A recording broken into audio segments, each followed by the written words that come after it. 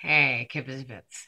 This week, I will be talking to you about the alert system. The alert system is something that they put on to people who they feel, the pharmacies or doctors and pharmacies, feel that that person has abused it and they could benefit by being on a more controlled, uh, more regimented situation. And unfortunately, I got put on that from, well, nobody really quite knows.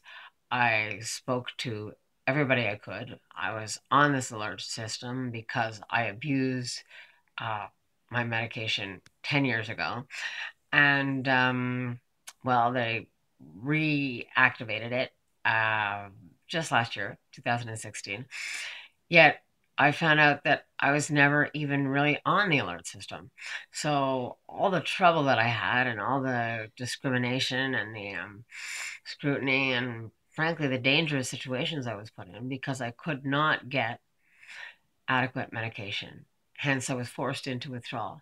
And I hope you've seen the withdrawal. And if you haven't, please take a look at it. The withdrawal that I go through is just terrible. And everybody's withdrawal on opiates, that's why it's become a crisis. It's just so devastating.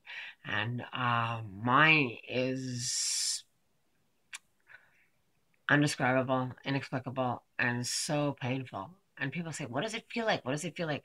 Well, have a look, but it's still, it affects my neurological system. I'm just rendered impotent as a human being. So I was forced to go into withdrawal a number of times being on this alert system, although I was never really supposed to be on it because my doctor did try to call twice and say, what can I do to get her off this? I never wanted her on this. I don't understand.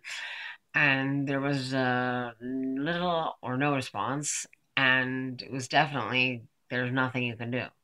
So I'm going to be talking about the alert system, and maybe we can do something to change that. Kibitz and Bitz. Stay tuned.